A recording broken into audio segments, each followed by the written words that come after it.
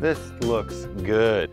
Hey everybody, Pete Nelson here from Treehouse Masters, and I'm ready to show you a first for Treehouse Masters. We're in Lunenburg, Massachusetts, a beautiful time of year. It's fall, the leaves are turning, and I have for you what is a theater in the trees. You want to see it? Ta-da! Okay, it's modeled after the Globe Theatre, you know, in England, and we have some thespian clients. The best part? Well, so many good parts, but really one of the best parts, the trees themselves, of course. And we have found 4 red oaks that are just in the ideal location. So let me start off by showing you how this whole thing is held up in the trees. Come on. So look at these, our hosts. Red oaks. It's very rare that you find 4 red oaks spaced in just this way, and you've got a really simple, lovely, strong platform.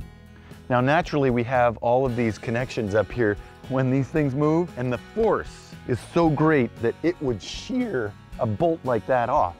So when this tree moves, it's going to take that beam with it, right?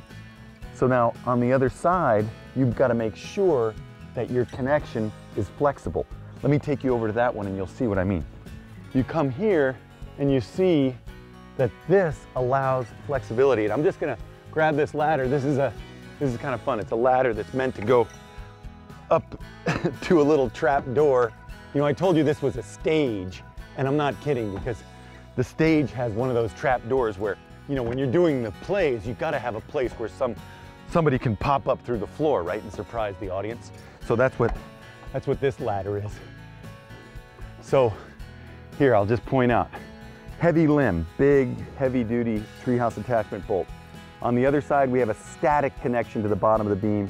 So on this side, we have to be sure that it can move when the trees move. Now, what I'd like to do is take you upstairs and show you how we created this sort of stucco look of the old Globe Theatre. Okay, so this is mimicking the old style of construction in England. They would do timber frames, so you'd have big posts and beams. So this is all meant to look like the timbers. They're actually 1x6 cedar that we've painted that, I think, lovely kind of chocolate brown. And then this is that meant to mimic the stucco. It's actually MDO, which is a paper-faced plywood. And then our painter came and he mixed a little bit of sand into his latex paint, so it gives it the texture that you want.